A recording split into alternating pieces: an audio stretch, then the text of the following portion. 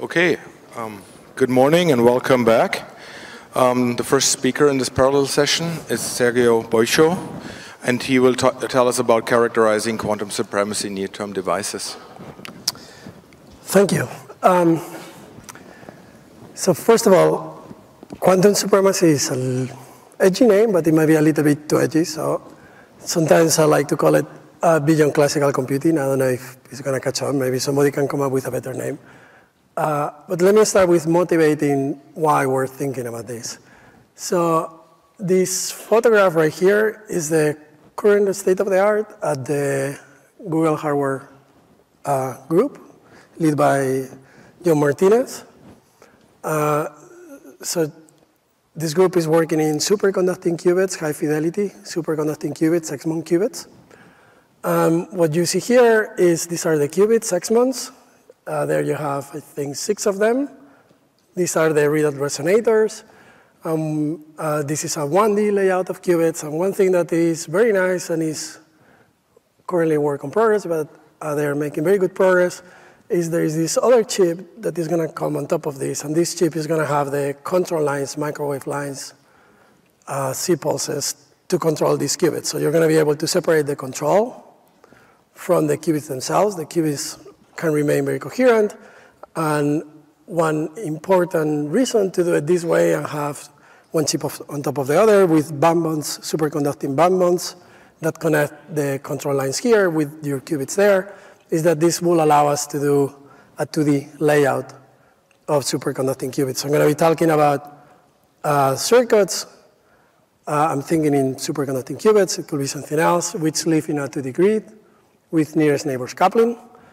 We think that maybe this year or next year, we'll see, we're going to be able to have a layout of 7x7 high-fidelity superconducting qubits. So that's the motivation for this work. And so the question is what to do with these devices. So what we have been thinking about, we and other people, is we would like to perform a well-defined computational task. This is very important. We want to write down in a piece of paper what particular computation we're trying to do, very explicitly. And the important thing, which is what this talk is about, is this computational task with 7x7 qubits, we think can be already beyond the capabilities of state-of-the-art supercomputers. And that's what we call beyond classical computing, or also quantum supremacy, as introduced by John Preskill in this paper. Now, what is important to have in mind is we're kind of practical. We're thinking we want to do this when we have the chip available, maybe this year, next year.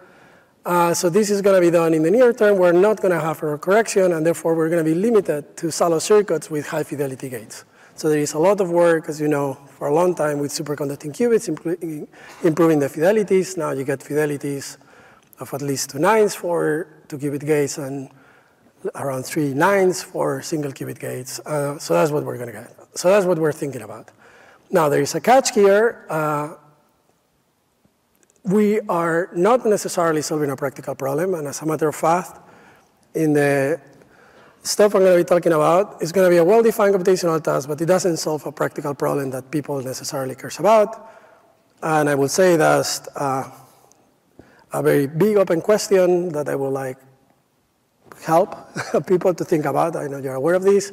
What can you do with, once you have these chips, what can you do with shallow circuits without error correction? And the important thing that makes this problem interesting is that at least we believe we're going to be able to solve fairly convincingly that we're going to have a computational resource for some problems already beyond the capabilities of supercomputers. Okay. So if we want to do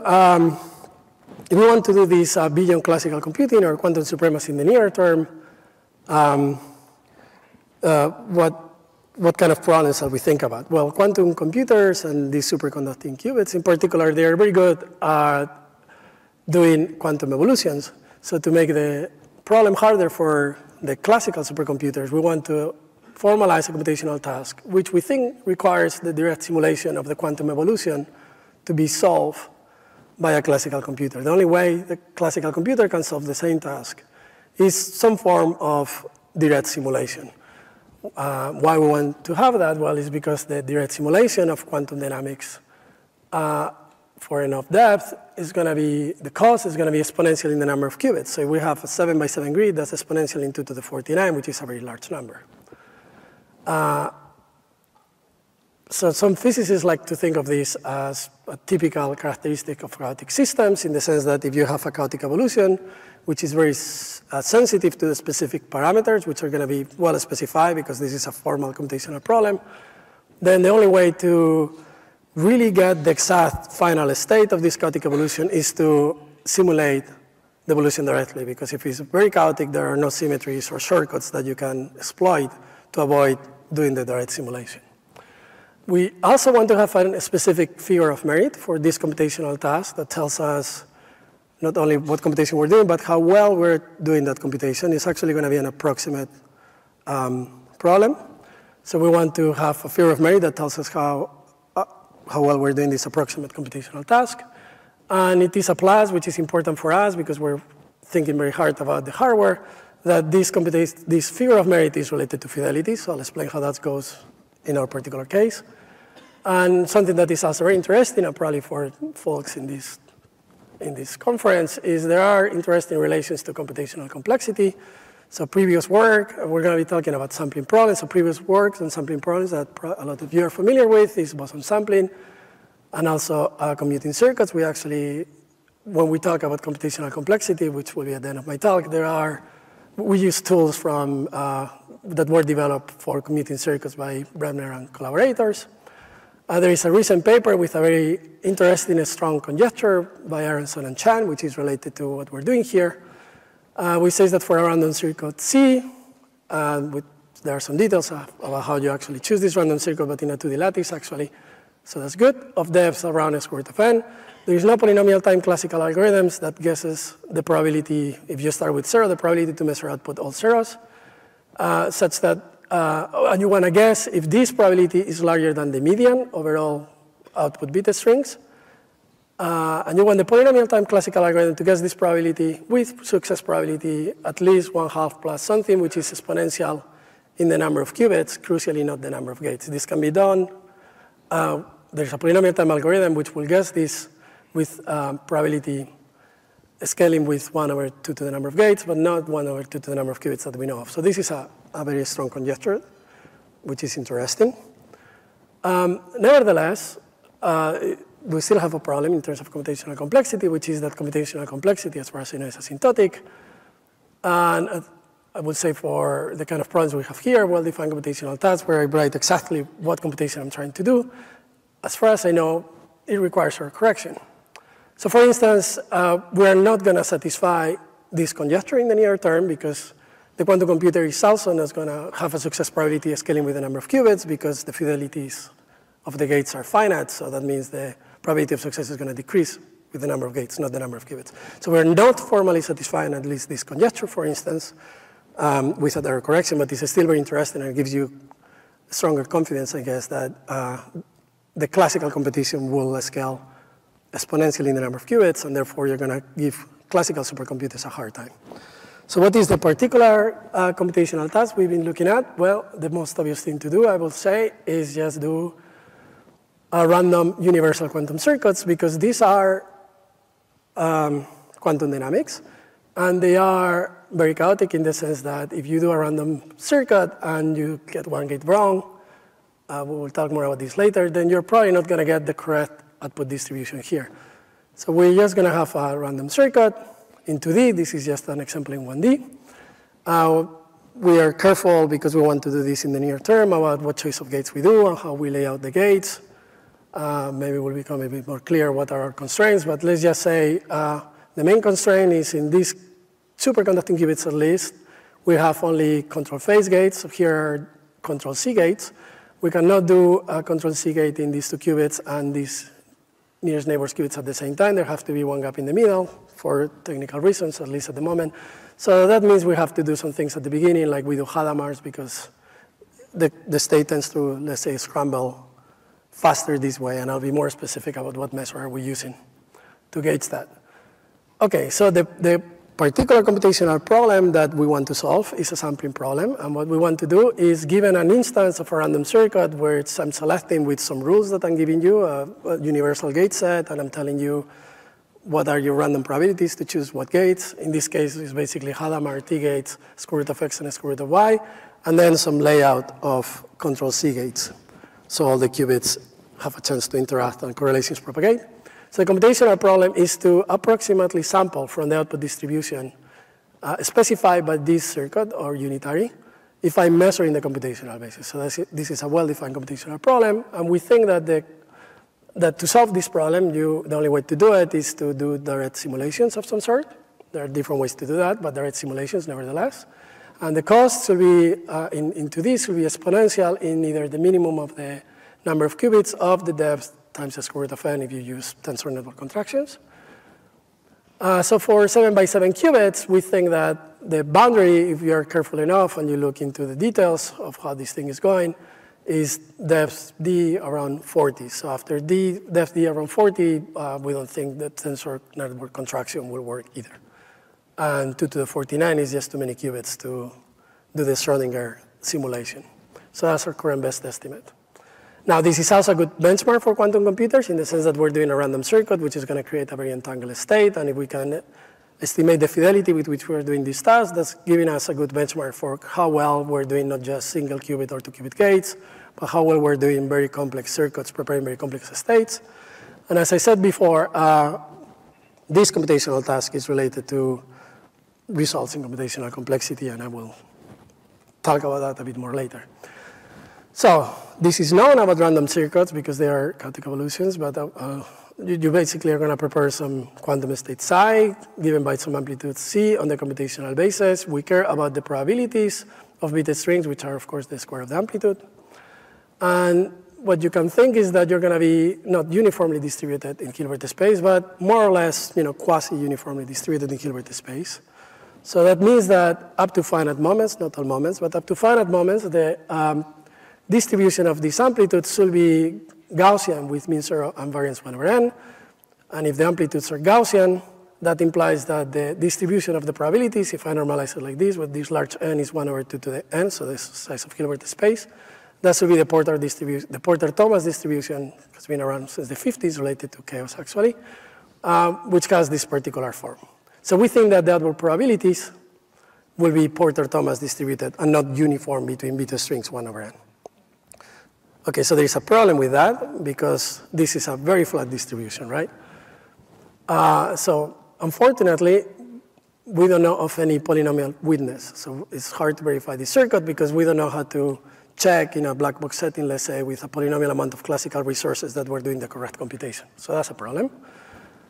But I think this is probably required because we're doing this sampling problem, which is much harder than NP problems.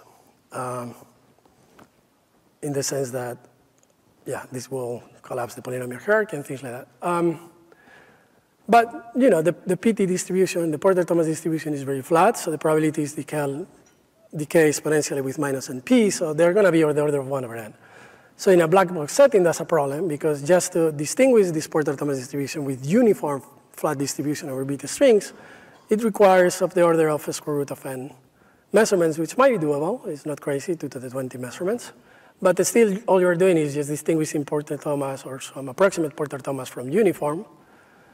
So one saving grace we're going to use to try to gauge that we're on the right track, at least, is we're going to use that even though this distribution is very flat, if you look at the L1 distance between the Porter-Thomas distribution and, let's say, the uniform distribution over beta strings, it's actually pretty large. With these normalizations between 0 and 2, so it's 2 over e, so it's a finite L1 norm, independent of the number of qubits. So that means that information theoretically, and in particular, if we calculate these probabilities, Pxj, which we can do probably not for 49 qubits and depth 40, but for, let's say, 42 qubits and whatever depth, then we can actually distinguish between the Porter-Thomas distribution and the uniform distribution. And I'll be more specific. We're going to do something more sophisticated than this, but this is a form of Arbor verification in the sense that if you have too much noise, you expect to convert to the uniform distribution over beta strings. Okay, so we think we should be getting the Porter-Thomas distribution with enough depth So for this particular layout of circuit, which is very specific given the concrete hardware constraints of the qubits we care about, because those are the ones we have in our particular lab. Other people might have different specifics about the layout of their circuits. We care about how fast we converge to the Porter-Thomas distribution. And we actually, one thing we care about is how fast we converge to the correct entropy from the Porter-Thomas distribution, which is different from the entropy of the uniform distribution. So that's this plot here we see as a function of depth with circuits by 7 times 6 qubits, so 42 qubits. This is a very expensive simulation done by Mrs. Miliansky from Intel. We care like what depth do you require to approximate the correct entropy, and we see only at depth 15 or around 20, you're already very close. Actually, you're exponentially close at depth 30 to the correct Porter-Thomas distribution. This is for 6 by 6. Another way to check that you're getting close to the Porter-Thomas distribution is to check not the entropy but the moments. So we check the moments. This is related to the designs. In condensed matter, they call them participation ratios or inverse participation ratios. We see that, well, the second moment does converge very quickly to Porter-Thomas, but actually higher moments. I'm normalizing these moments, so for the Porter-Thomas distribution, they're all 1. So up to moment 10, for instance, a finite amount of moments, they converge quickly to the Porter-Thomas distribution, sort of at the same depth, and they all seem to converge, well, all, I mean, let's say moments of order maybe n, we don't exactly know what we think around order n, they converge to Porter-Thomas. Not an exponential amount of moments, of course, but the first moments at least, they converge to the Porter-Thomas distribution very quickly. There is a lot of interesting theory work related to the depth required to sort of prepare these very complex states, which is what we're getting with this Porter-Thomas distribution.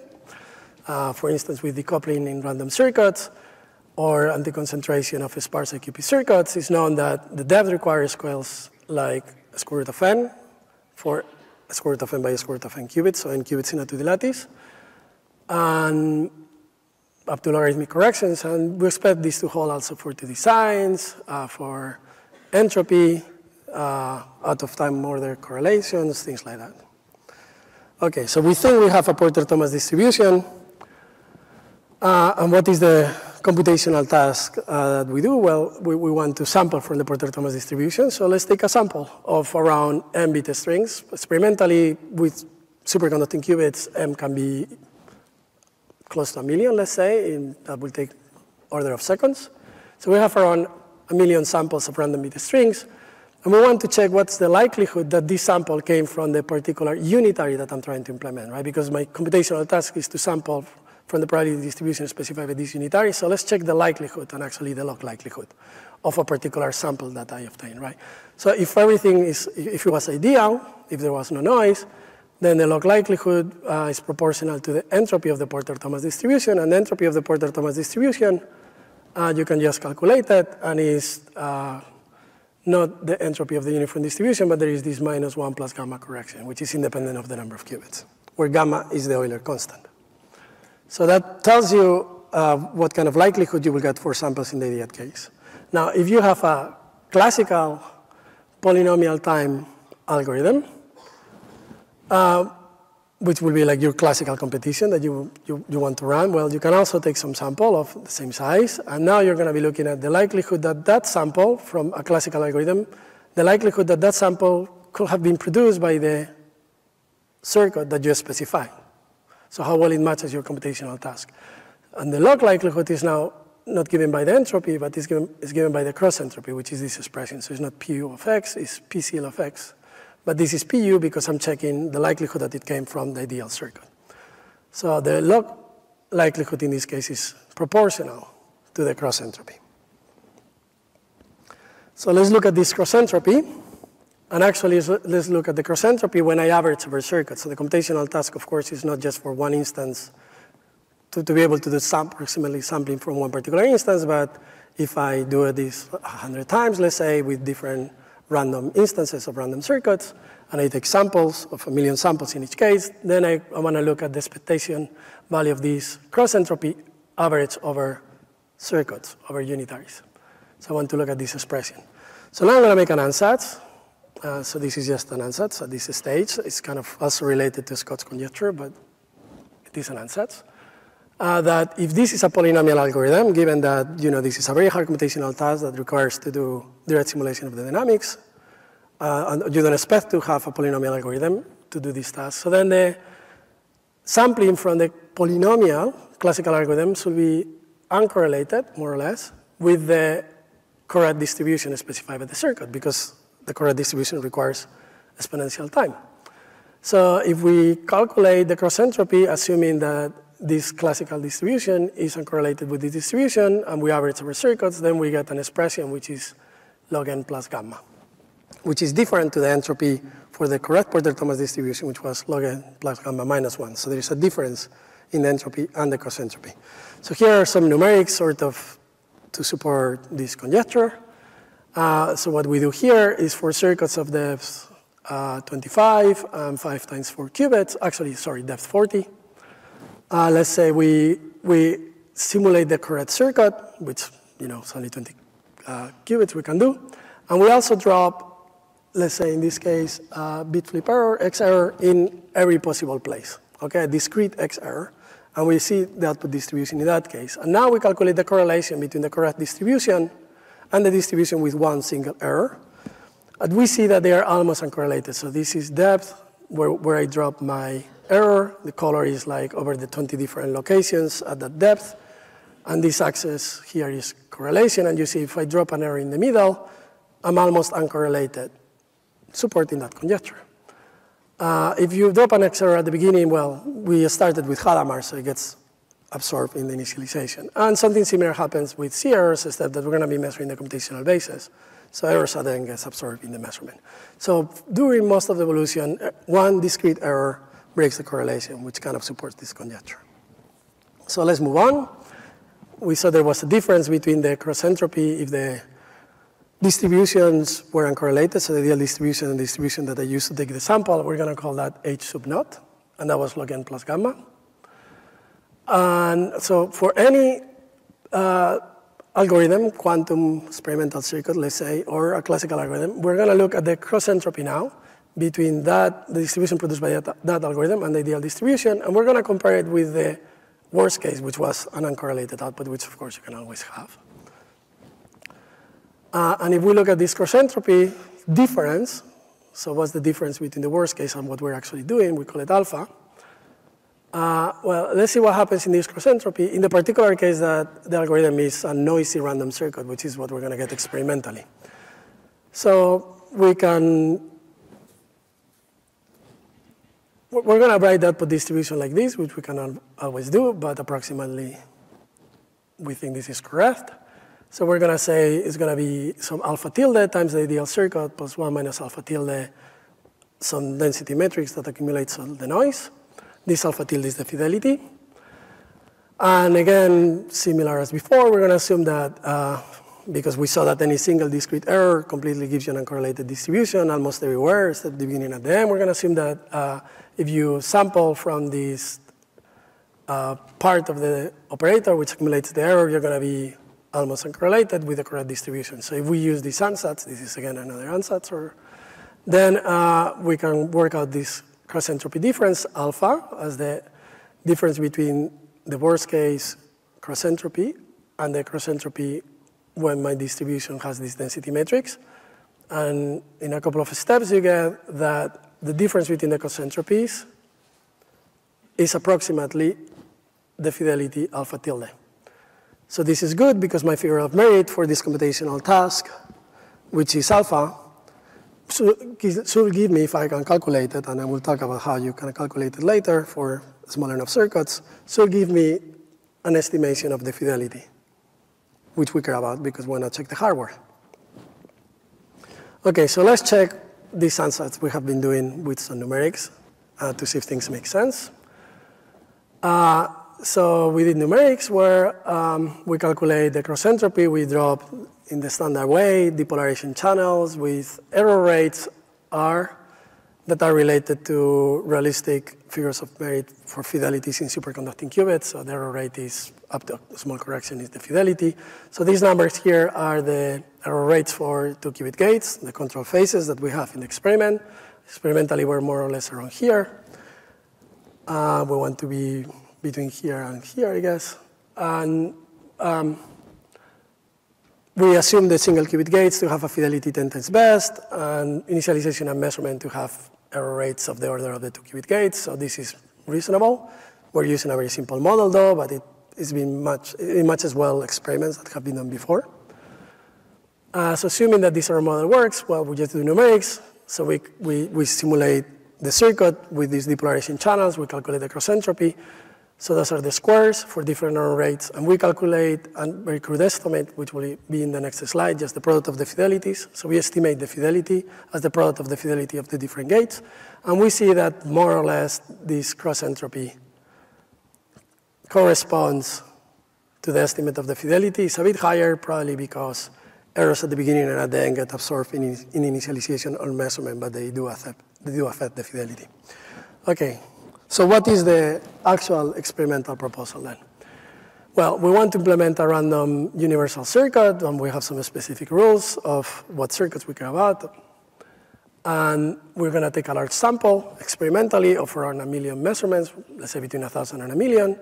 And then, and this is the tricky part, at least if the circuit is not large enough, is not very large, so let's say 42 qubits, or it doesn't have a lot of depth, or as Sergei will explain next, it doesn't have a lot of T-gates, independent of the depth and the size, then we should be able to calculate with a classical computer these probabilities. So this bit string came from the experiment, and with a classical computer, not with the quantum computer, I also calculate the log of the probability that that particular bit string came from the correct distribution, the ideal distribution.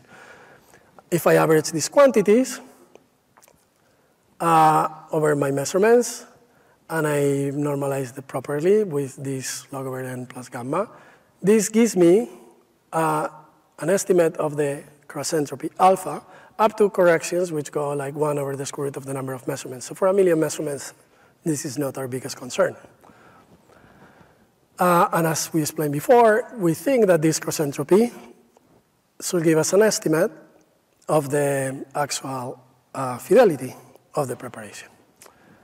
So the plan is to measure this when we can. So for size, let's say up to 42, for depth up to, let's say, 2025 with 49 qubits. With the depth 40 and 49 qubits, but only like 50 T-gates, more or less.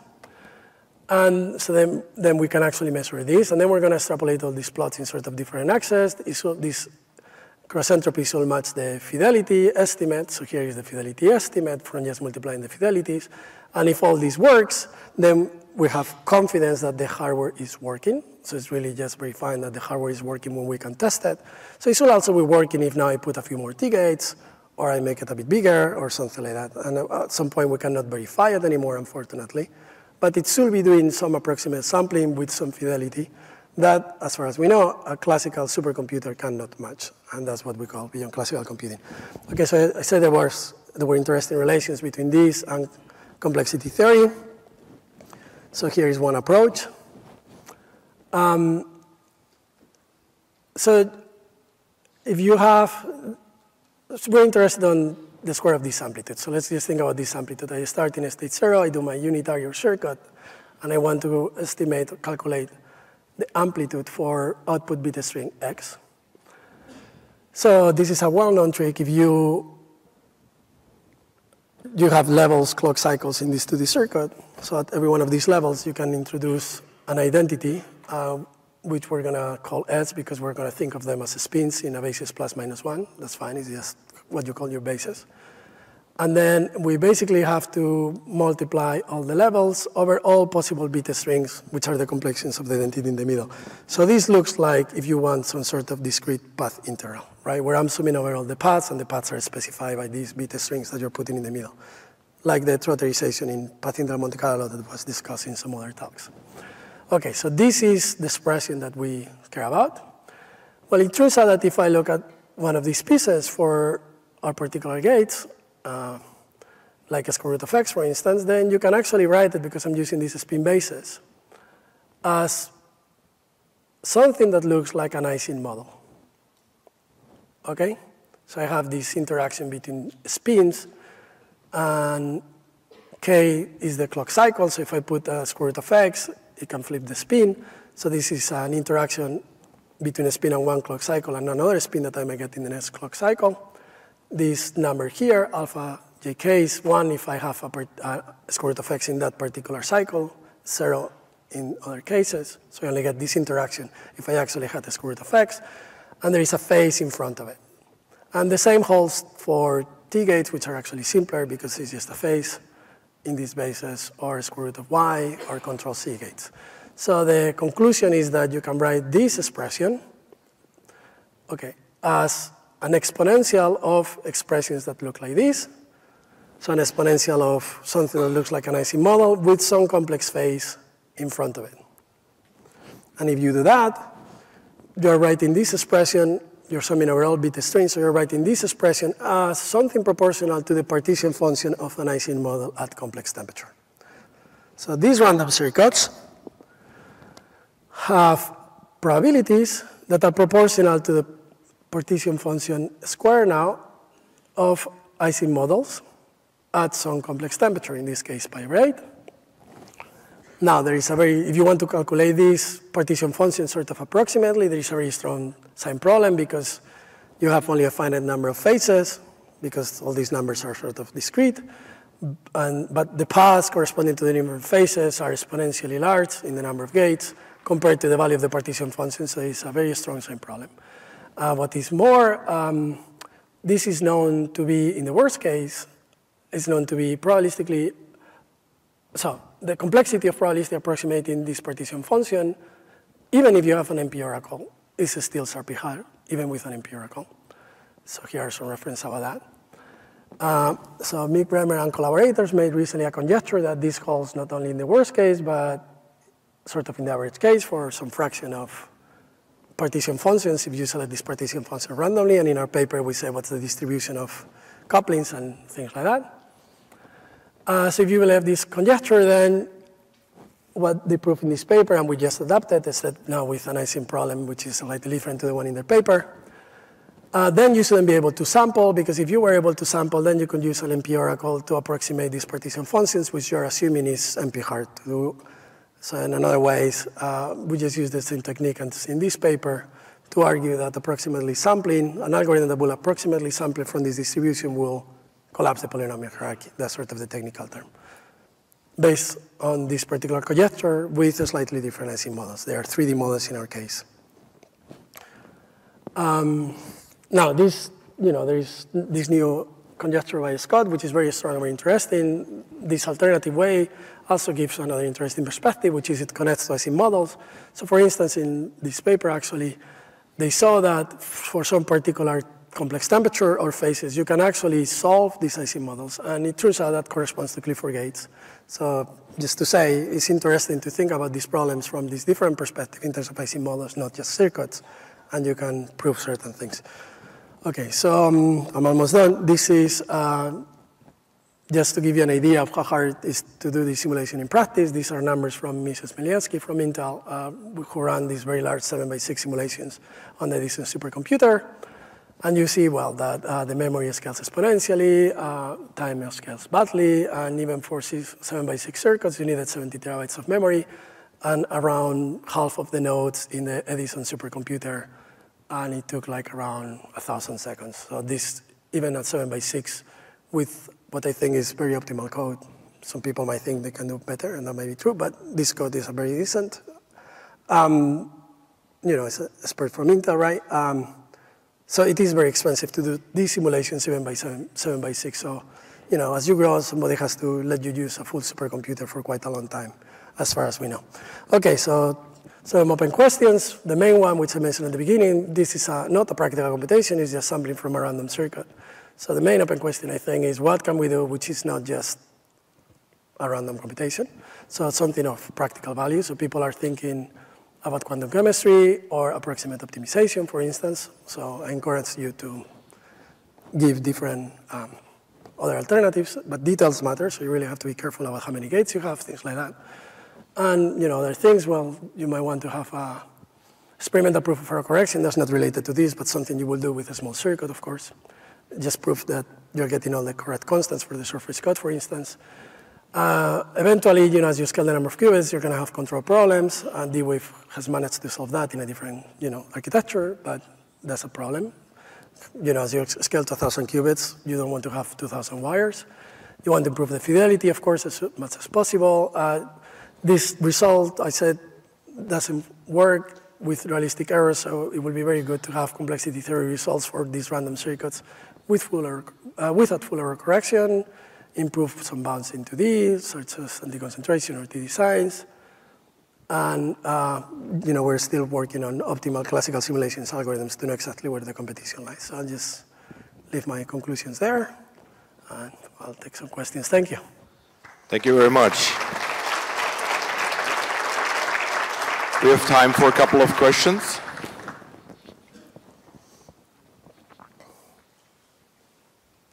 Sergio, so I have a very kind of general question. In your view, is this quantum supremacy business more a theory or an experimental challenge? And like in particular, do you think that states that achieve quantum supremacy in a very controlled way have been achieved, say, in optical lattice when you quench the system? So is it in my view, it's mainly an experimental challenge. I didn't understand your question. Yeah, my question is whether the main challenge is experimental or theoretic. From my point of view, the main challenge is experimental. Okay, so you don't think that states that achieve quantum supremacy in a controlled way have already been produced in other experiments? I don't think they have been produced for the case where you specify very clearly what is the exact computational task that you're trying to solve and what is the fear of merit. But like an optical lattice, we know exactly what the Hamiltonian is. You can quench it. There's some complicated dynamics.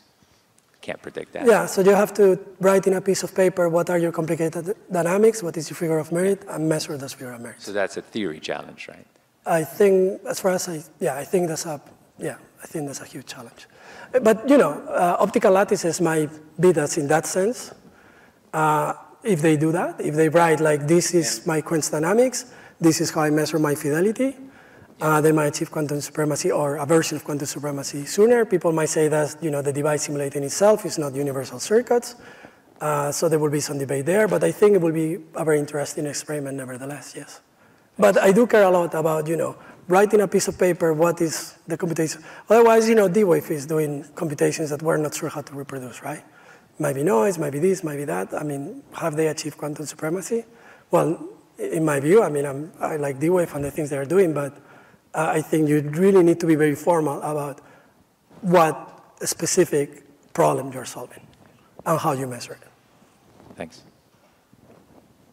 Okay, more questions? There's a question here. It seems to me, and I may be misinterpreting this, that when using a random quantum circuit, you're actually comparing average case quantum complexity to worst case classical complexity. You mentioned some boundaries that you're working in where you're restricting yourself to a number of T gates per circuit, but is there any kind of like boundary conditions you guys are looking at? What's the worst possible circuit for the quantum case and comparing that to the classical instead of a random circuit? I'm not sure. I have some problems hearing your question, but I think you said, are you asking like if we have been studying as you increase the error rate, for instance, like at what point you can simulate the circuit? Well, with the random circuit on the quantum chip, it seems like that's the average case instead of the worst case possibility for a circuit. Is there some boundary conditions that you guys are testing to put the worst possible circuit on the quantum chip and comparing that to the classical counterpart? So the worst possible circuit in the quantum case? The most difficult case on the quantum chip. The most number of gates, a completely saturated circuit, or I'm not really sure what that constitutes on your chip. Well, we think these random circuits are sort of the worst case, but I'm not sure if I understood your question because I don't hear you very well. Sorry. Okay, maybe that can be taken offline. Time for one more question. And could the next speaker please set up the computer in the meantime? So maybe I'll just continue the same line. Maybe I can hear you better. Try to state it more clearly. There's a lot of echo. I don't. Okay, so I consider the setup. So you have 2D lattice, right? So you can randomly set up CZ gates, basically, right? And you have some noise. And so the question is, what is known for average case hardness of this problem? Because I know results, you know, like if there is noise, there is something known on average case. Sorry, I don't hear you very well. Can you just say one sentence that maybe I can understand? Okay. I'll just tell you to hear. Good. I want to know. You can use the mic. Okay, I want to know what's known about hardness of average case under three circumstances. You have noise, you have 2D geometry. I guess it's two circumstances. So noise plus 2D geometry. And you do average kind of random circuit. Right? With so, noise. Yes. So what's known about hardness of this from the? Well, I think with IQP circuits, there is an interesting paper with some amount of noise. I think Fuji is going to talk about also circuits with noise.